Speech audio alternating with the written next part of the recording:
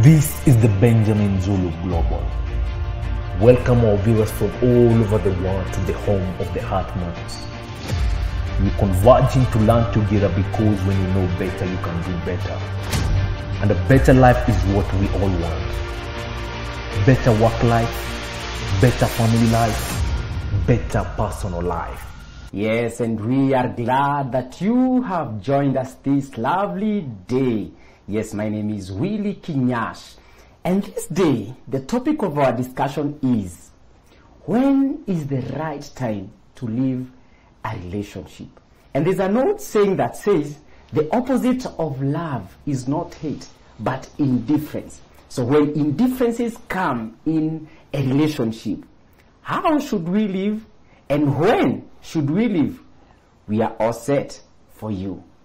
Welcome, sir. Yeah, and so we asking, when should you stop from persisting to quitting? Mm-hmm. Because when you quit, it's like you're losing hope. Mm. And hope is a good thing. Many times we want to maintain hope. Hope does not disappoint. So that we can be persistent and patient, and we keep trying, we are positive. So where's the threshold? Mm-hmm. Really, there's a kind of quitting that is for winners. There's a kind of quitting that is for winners. Mm-hmm. When you quit investing effort in a place that is no longer rewarding, to take it to the right place.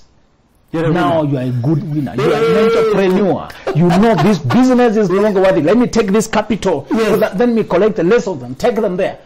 Failure is not the end. The real failure is not when you don't try. When you don't try, you've really failed. Mm-hmm. When you try, you learn something. Even if you don't win. Somebody said I never lose. Mm-hmm. Either win or I learn. Ah. Positive mind.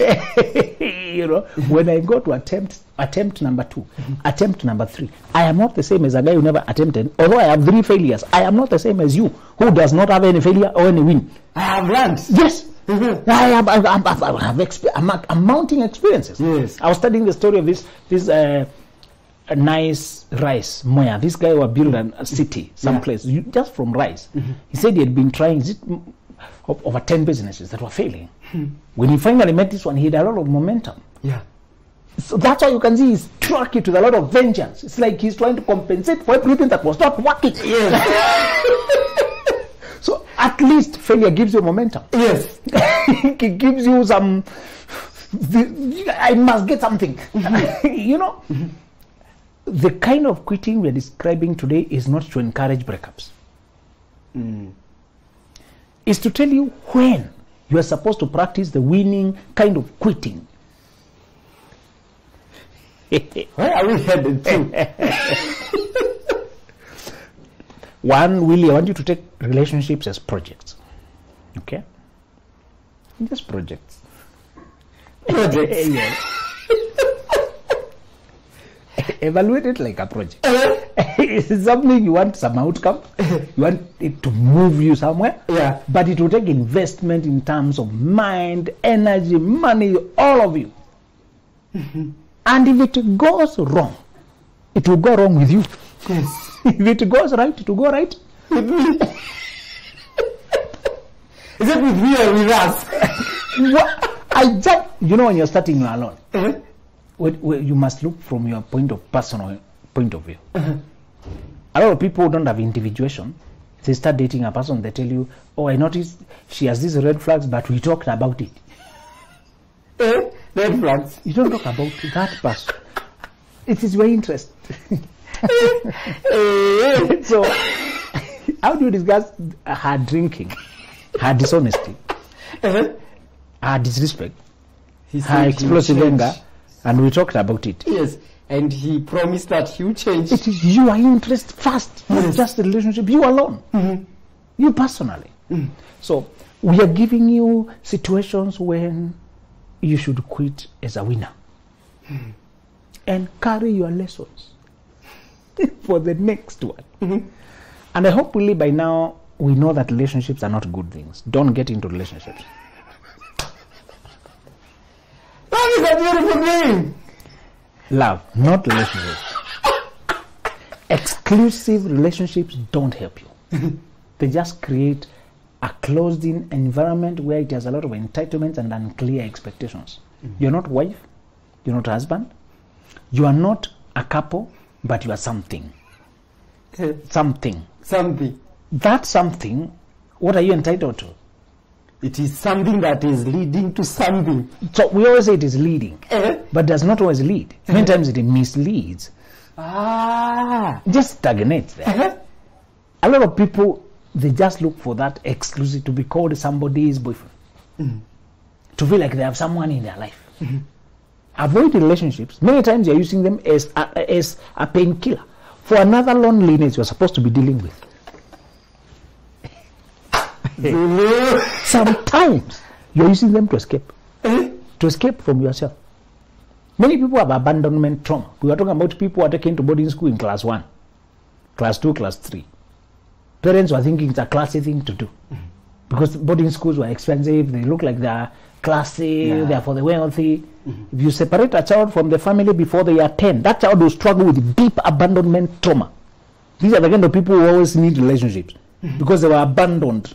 They fear being alone, so they get into relationships to deal with being dumped into boarding school, away from family, away from mom, away from dad, and into the world so early before they even knew what the world is about. It's a bad idea to disconnect a child from your family when they're that young. I don't know who came with that idea. It is so damaging. Can you imagine having to struggle? And one person commented and said, you made me connect dots. Looking at my childhood, I could not trace why she had at least identified the abandoned. She feared being alone so much. She feared being left. It was so enough. Even when this person is not good for, you need to quit. But just that act of somebody walking out alone, because you are thrown out into the world too early, before you knew. So avoid relationship, because many times you're using them to avoid. So I'm having my issues. Yes. But instead of dealing with them, yes, I run into a relationship. Yes, because relationships are soothing. They soothe you. And remember the two ingredients of addiction. The ingredients of addiction, again, is not the act, is not the drug. It's soothing and avoidance. Addictions work on those two things. Soothing and avoidance. Yes. They comfort, they soothe a knowing discomfort. And they help you avoid having to deal with the real problem. They buy time. Okay? While you're sipping that alcohol, you're forgetting that it's because you're angry with your father. At least you buy another day, another week. You manage to avoid. And then when you are high, you don't remember, you don't feel the discomfort of the quarrel. Tomorrow you are sober. Yeah. So it's soothing and avoidance. I see. All addictions swing on those two things. And if you're trying to help anyone with an addiction, don't bother going to the details of the activity they do. Either it is alcohol, pornography, or addiction to many men, many women, or gambling, or it's not the real problem. That is only the a drug of choice because of environmental convenience, personality, preference. So if you dwell there, you lose the point. What are you really running away from? What does this addiction scratch? What is the itch? And the itch, my brother, sometimes will be confusing, because some people can't sit still. When you come from a very chaotic home where there were explosions of anger, banging doors, breaking glass, shouts, stillness becomes triggering. Because there was always stillness before the storm. Are you aware that there are kids who only sleep at school because when other kids are making noise, that is normal? Oh no. You go to the field, no more children are playing, but the other one is sleeping. They are used to noise.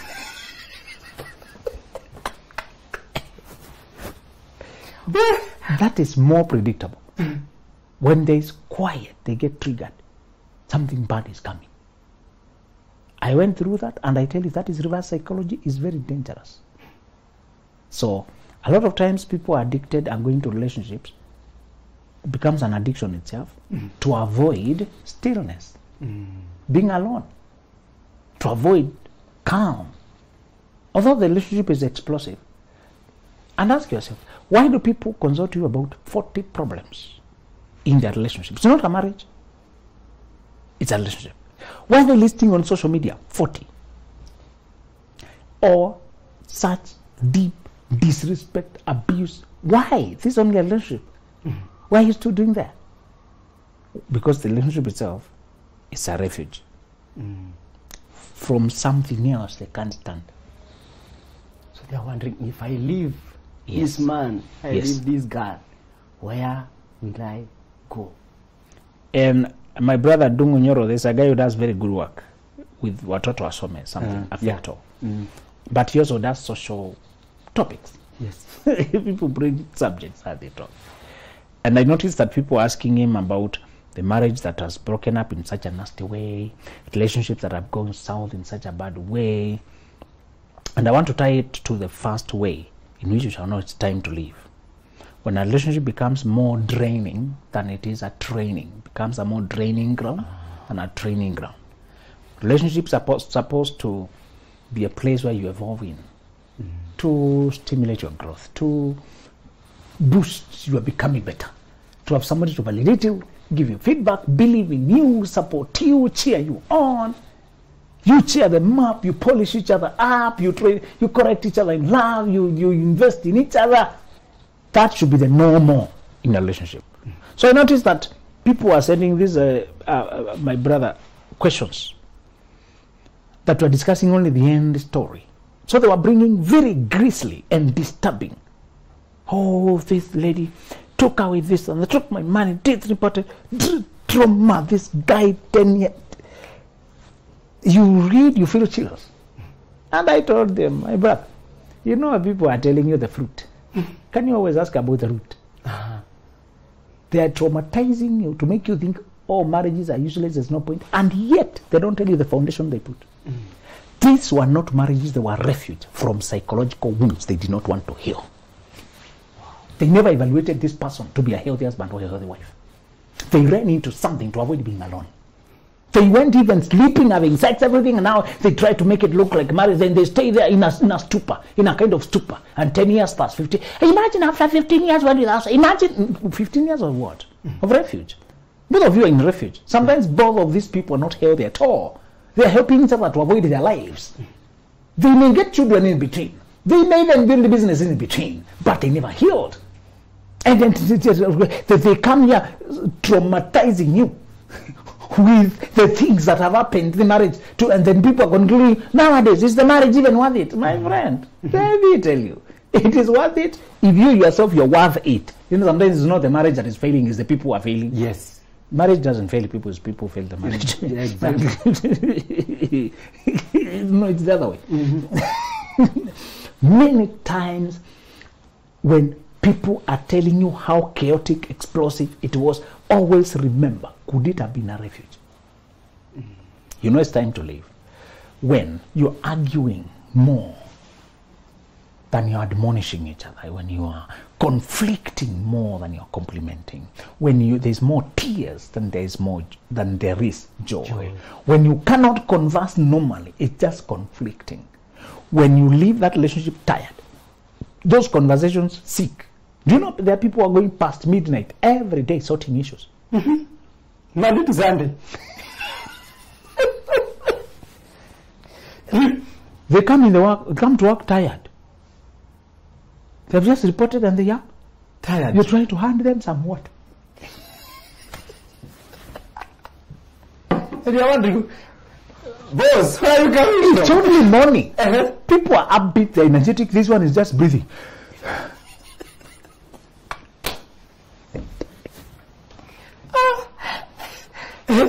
And I hope, especially brothers, because men have the gift of being rational. Women are also rational. We're not saying they don't think, but the de facto operation for men is reason. The basic need for men in relationships is freedom, the basic need for relationships, for women in relationships, is safety. Okay? When men and women come together, what is on top of the man's head? Freedom. That I don't lose my freedom. I want to be free. What is the basic need for the woman? That I want to be Safety. I am safe. I don't want to be hurt. I don't want to be betrayed. I don't want to be. We both need safety, but I'm telling you, from our psychological makeup as male and female, our approach is very different. So I used the idea of freedom to tell you, because men have this, they need space to operate, to function. I gave you the other day in one of the shows of the progression, how men go through the dance until they can commit to a new woman they like. They come from, when they fall in love, they feel afraid that they might lose their freedom. Very good. Because when a woman has your heart, what do you have? You stole my heart. So somebody come and so now you are at their mercies. You know. So men, when they fall in love, is anxiety. Because it's like, what is being threatened? Freedom. You know, and he finds himself unable to relax until somebody talks to him. The panacea of his soul. Now, there before, he was the medicine of his own soul. Whenever he had any pain, he swallowed some Panadol and he was okay. Now, there's another Panadol of a person. And this one you can't buy in the shop at will. Yeah. And this one has opinions of how. Yes. So, I brought this up to say, a lot of times, I want us men to exercise our pre-thinking mind. And to know basic fundamental rules of a healthy relationship, healthy marriage. You do not cross over to sex when you're trying to learn a woman for marriage. It's suicidal. Don't cross that line. You don't cross that line. Your hunger will tie you to that woman. Yeah. Your sexual hunger will make her feel tastier. My brother. You are coming from 30 years of famine and you are dipping your in a cake. So this man who comes say, oh, this, and you are sleeping with her, it's almost disrespectful to expect me to apply my mind where you are only applying your stick.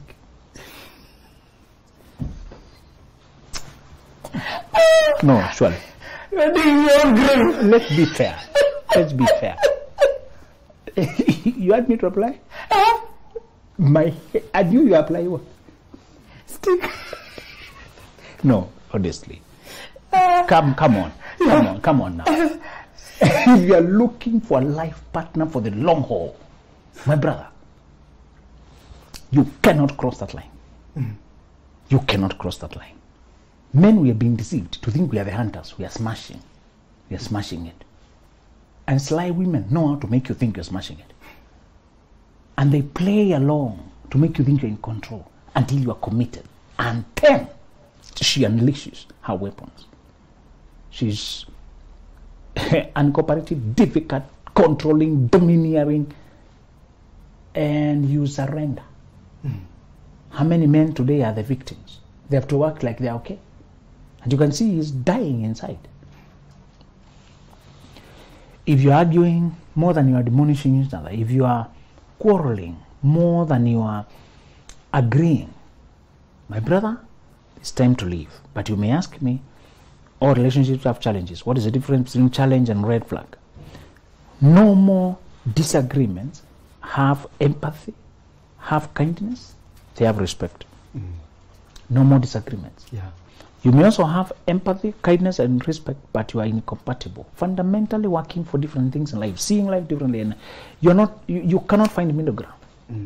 Opposites attract, but when you are too opposite, you attract, then you attack.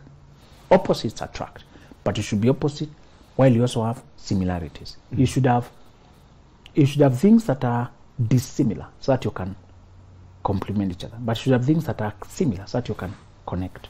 When you have nothing in similar, you don't connect. When you don't have anything similar, you don't connect. There's no middle ground. When you have everything similar, you have no usefulness for each other. Yeah. All of you know it all. You know, they say parallel lines have so much in common. It's a pity they never meet. Because they are parallel. Yeah. They never meet. So we keep on going. We may be close, but we are not together. And because we are going parallel, many people, have you seen parallel couples? They're just walking parallel, talking parallel, thinking parallel. They never partner. They're just parallel. So they are two individuals. Yes. And they become co-parents and housemates. But no connection. They can collaborate in things, but they're not useful to each other. Be careful now.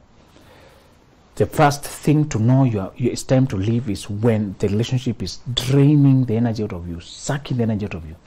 You may ask me, what if I feel paralyzed? That paralysis is a symptom by itself. Walking out of something you had invested cannot be easy, naturally. If you are genuinely in, it will not be easy. But it should be possible. Once you've made your decision, you will walk out. It will be hurting, but you'll be able to walk out after you make your decision. In this life, it should be always to pull out, to carry out your decisions, even when they are painful. Even when there is self-doubt and confusion. You have decided to cut off people. You've decided to move on from things. You've decided to forget about some people. There are times you really did those things because it was necessary, isn't it? Yeah. When you did them out of necessity, what happened? You plowed through.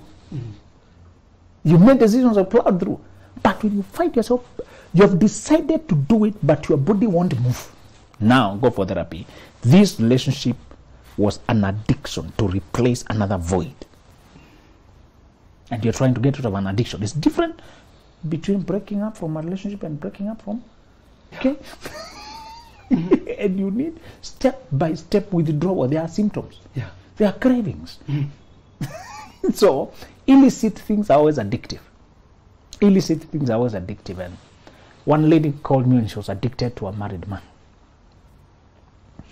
And said she got pregnant with this married man.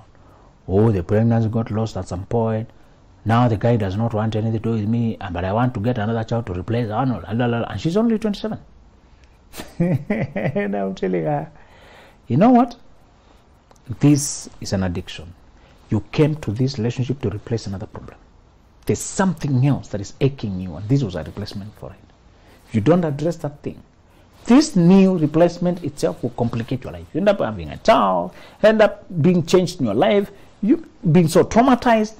Now you have trauma number 2. Do you see the problem of psychological problems that we ignore? The alcohol you went to silence the pain of being the wrong career itself, now the alcohol became an independent problem. Yeah. So that even when you solve the career issue, now the alcohol is an independent problem. It got into your nervous system, got into your bloodstream, got into your chemical makeup. And what will you do? Another struggle.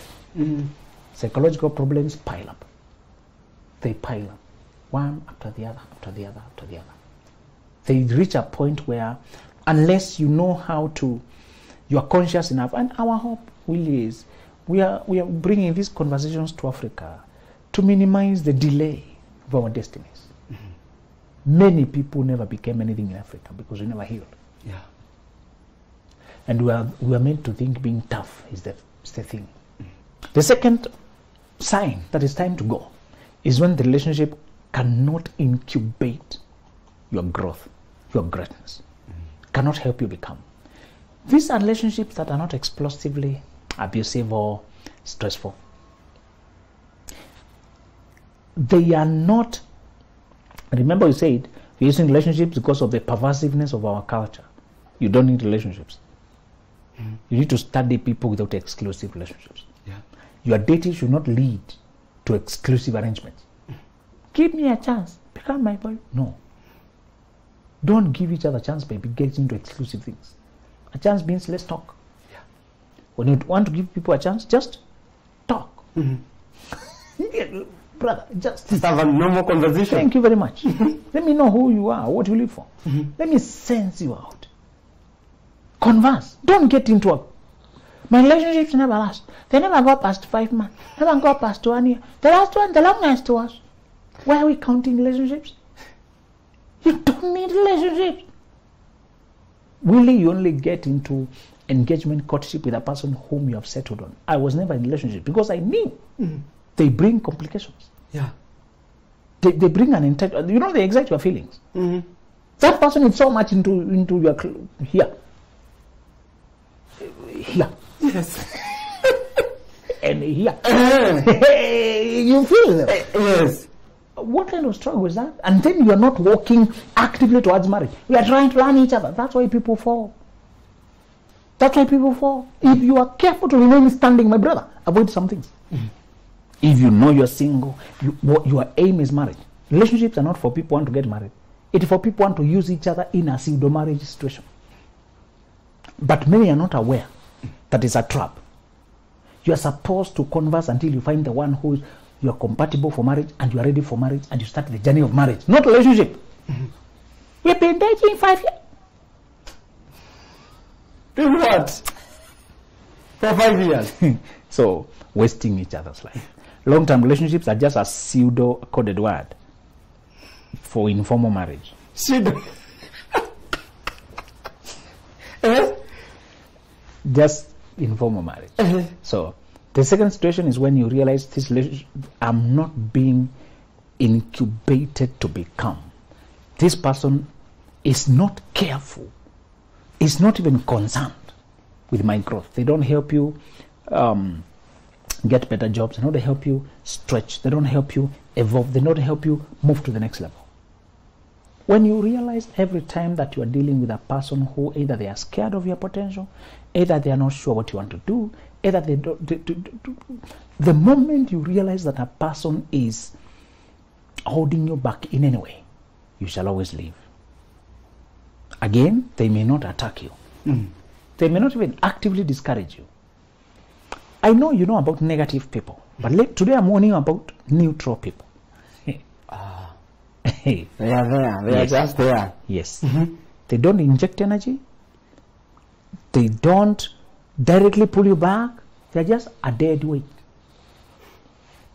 Neutral people are difficult because they're just okay. You try to know I'm dealing with a person who is full of negativity.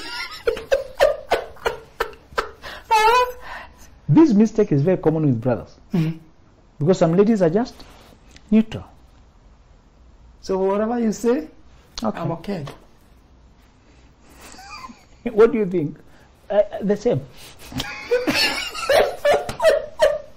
And to us brothers, we think this woman is very submissive. Brothers' mistakes are busy with being worked. You know? The women are just neutral. How far can your car go with neutral? How far can your car go with neutral? When you try to, you're climbing a hill and you put neutral, you go back. That's the problem. Yes. If it was going slope and you put neutral, it goes slow. Yes. If the slope is back, you put goes. That's the problem in neutral. Yes. It don't affect your life. You go with gravity. If the gravity is backward, hey. If you're clever, you stop there. Neutral people are very fertile. Okay, they get children.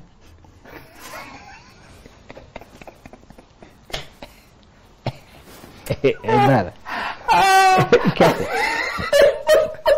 But they are a rolling stone. This is a rolling stone. They don't have energy. They don't engage. Are you aware there are girls who are being raised for that? They just want a rich guy. That guy has some money. It's very hardworking. My children can never lack food.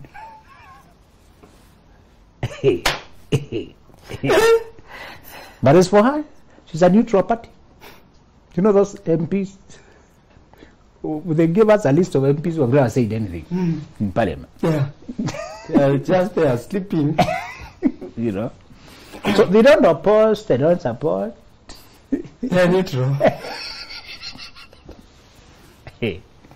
Whenever you realize you are with a person who they listen all you have to say, but them they have nothing to say. They don't oppose what you say, but neither do they add to it. Your ego may think this one is easier to control. You control what? You know those trolling in the supermarket? Yeah. They have no engine, but they have no direction. You have to give them direction. And they can move 3D. Yes. Sometimes you have to fight with it. Because it's gravity. You want to go this way? You want to go this way? Because the wheels are facing. Yes. Now, these neutral characters, how far can you move with a trolley? Like that. I don't know why they give it 3D. In both sides. Yeah. I mean, they could just put the ones in front. Yes. What do they put? So you're fighting with it. And you can become dramatic when people are many. And you're loaded. Yes. And now you have to go with it to the lift. I don't know which floor.